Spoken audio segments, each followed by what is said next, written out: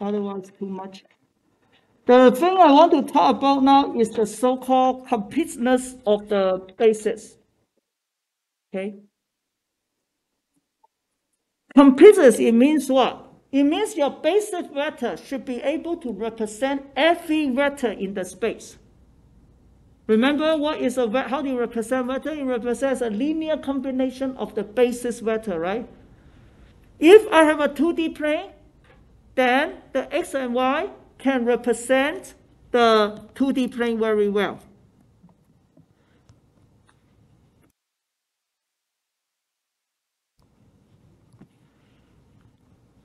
The set of x hat, y hat is the basis for a 2D space, 2D real space. Okay? What if I have a vector sticking out? Can it be represented by x hat, y hat? No, right? Then it's not complete if you only say that x and y. The complete basis needs to be, what is the complete basis to represent a 3D real space? Exactly, x, y, z for 3D real space. We know this very well. Okay, right? In general, now if I put a set, I just call it I, it means I have a set of basis vector. If it is complete, right, with, of course, I equal to 0 all the way to n minus 1. What dimension is this? N, right? Then any vector can be represented as a combination, I equal linear combination of this basis vector, which you know already, alpha I times I, right? Alpha I times I. You know this very well already. Okay, that is good, right? It's nothing special. But then from here, we're going to derive a very important property of completeness, which will be very useful in the later derivation. What if now I apply, for any vector, I apply the basis vector to it to form the, what is this? What does this mean? Again, what does it mean?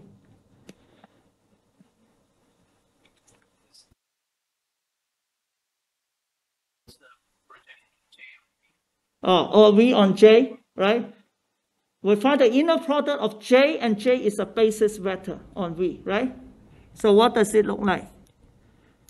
J operates on summation of I equal to 0, n minus 1, alpha I. Okay? Looks very weird, but do not forget, this is just addition. And linear, we already showed that it obeyed the distribution law, right? Earlier in the bracket operation. So this is equal to I equal to 0 to n minus 1, alpha I, j I. Do you agree? Because basically this is just a number times first vector, another number times another vector plus another number times the third vector. Do an inner product with J, like this. This is just like J operates on alpha 0, 0 plus alpha 1, 1, all the way to alpha n minus 1, n minus 1, right? And this is just equal to alpha 0, j 0 plus alpha 1, j 1 plus all the way to alpha n minus 1, j n minus 1. Make sense? That is what it is saying here. What is j dot I? What is the inner product between j and I?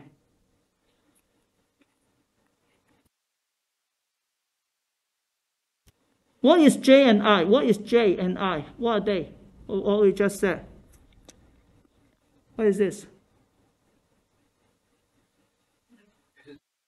The basis vector. So what's the property of the basis vector again?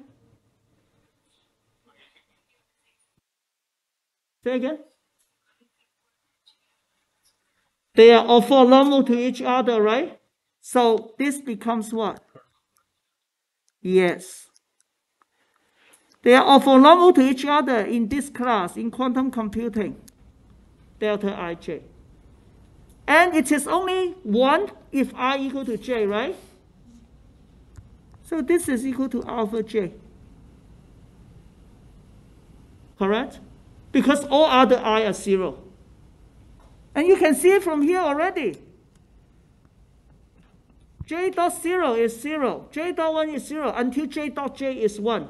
And then J dot n minus 1 is 0. You only have alpha j left. Make sense? So alpha j equal to this one, okay? Then now I'm going to substitute 1 into 2. You have V equals to summation I equal to 0 n minus 1. Alpha j is just a number, right? So alpha j equal to j dot j inner product V. Then alpha I is just equal to I inner product V. This is just alpha I. Okay? Yeah. So I and J have to be. Because they are the basis vector, they need to be orthonormal in this class. Now, we can do what? What is I times V? Is a number, vector, or matrix? I dot V is what? Scalar, right? If a scalar, I can move it to the back, right? There's no problem of doing that. It's a number, I can move it around. Correct? And then I have this associative law. I can also do this first. And just now when we say what is the outer product of a matrix, what is that? It's a matrix. So you basically see a matrix applied to a vector, do the summation is a vector, which makes sense. So this is telling me that, but V does not depend on I, right? This one is just equal to summation I 0 n to n minus 1 I, the whole thing applied to V. V equal to something applied to itself, no matter what V. Okay? Any V. Then this guy, what is this guy? What? It means that it does not change me, no matter what I. It has to be identity. Okay?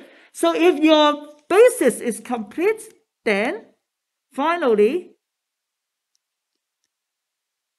we have this very important equation. Summation I equal to 0 n minus 1 I is just identity, just an identity. It means the outer product of all the basis states, and you add them together, the sum of the outer product of a basis state is an identity matrix. And when you have identity, you can insert to anywhere in your equation, right? Like multiplication, you can multiply 1 at any place. It doesn't change anything. Then you can simplify many things. You will see that. Now maybe I will stop here today. Look at an example. Yeah, I swapped that one. Let's just go back to example of the eigenvector of C.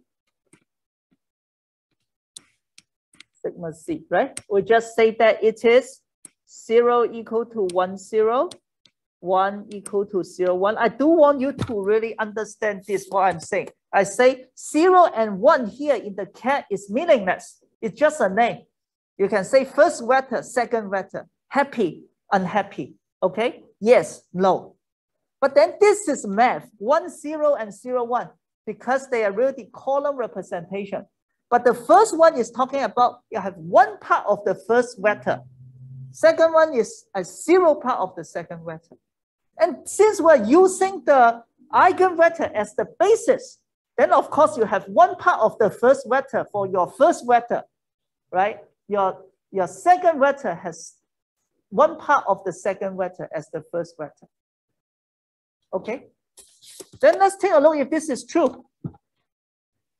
This time, okay, let me write this down. N minus 1. Can you tell me, first of all, right, what is n in this case? What's the, 2. What's the meaning of n? How many bases, which means the dimension of the space, right? So this is 2 dimension. N equal to 2. So what I care is summation I equal to 0, 2 minus 1, I. Okay. Then I spell out the summation. I equal to 0 means 0, 0. And then the last one is 1, 1. Is this okay? Now, what do you do? How do you do the outer product of 0, 0? Against 0, I just write it down as 1, 0. Right? Bra is 1, 0. For 1, the bra is, the cat is 0, 1. The bra is 0, 1. Now, can you do the matrix multiplication? Row times column. Row only have 1 element. The column only have 1. The first one is 1 times 1. 1 times 0. 0 times 1. 0 times 0. Right? The second one is what? 0 times 0. 0 times 1. 1 times 0. 1 times 1. Which is equal to 1, 0, 0, 0. Plus 0, 0, 0, 1, that is equal to 1, 0, 0, 1, which is the identity matrix in the 2-dimensional space.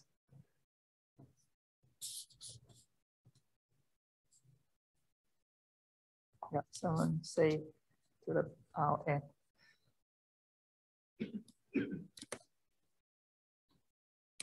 So I spend so much time, I don't think other classes will do this, right? Because I know that I also learn quantum computing myself. What are the most difficult concepts? If you can understand this, then the rest will be easy. That's why I keep repeating this naive and trivial step. You need to really understand every tiny bit, okay? How about the eigenvector of X? Of sigma X. Does this span the space? Now we call it plus, call it minus. We are representing in the sigma C eigenvector basis.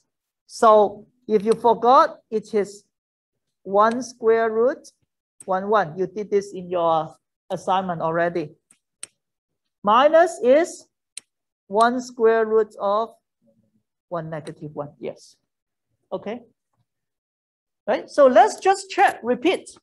What is the n in this case? What's n? 2, because it is still 2-dimensional. We have 2 bases. Okay? So summation I equals 0 to 2 minus 1. I still call it I because this doesn't matter. It's just a number. I try to index it, right? If I spell it out, basically I'm talking about plus minus. It's just a name. I call it plus minus. If you really want to call it 0 and 1, no problem, as long as you don't get confused with the eigenvector of sigma C. Okay? It's just a name. But what really matters is when you substitute the column vector. The plus, it becomes 1 square root 2, 1, 1. This becomes 1 square root 2 of 1, 1, but row. Minus is 1 square root 2 of 1 negative 1, 1 square root 2 of 1 negative 1. Okay, is this clear? The rest is just math.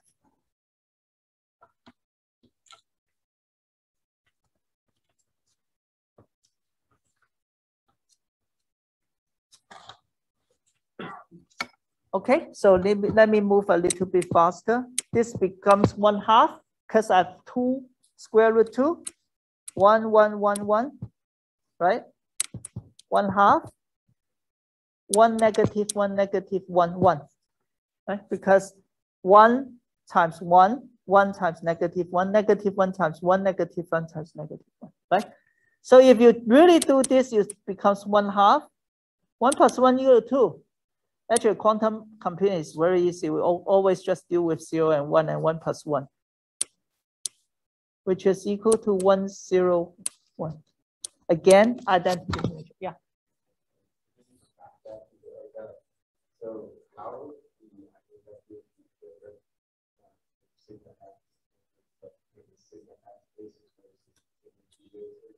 okay.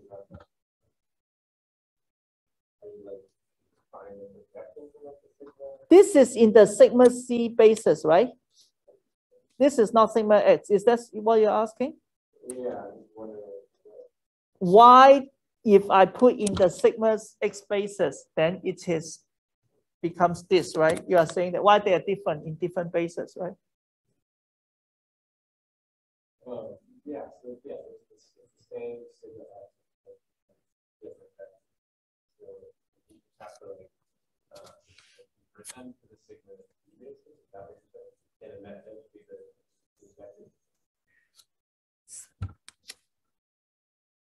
Sigma X basis vector, eigenvector, if you represent in the sigma C basis, it is in this form because it is equal to 0 plus 1 square root. Right. It's just like what we discussed before, which is wrong concept, but it illustrates pretty well. This is like the sigma C basis. And this is like the sigma X basis.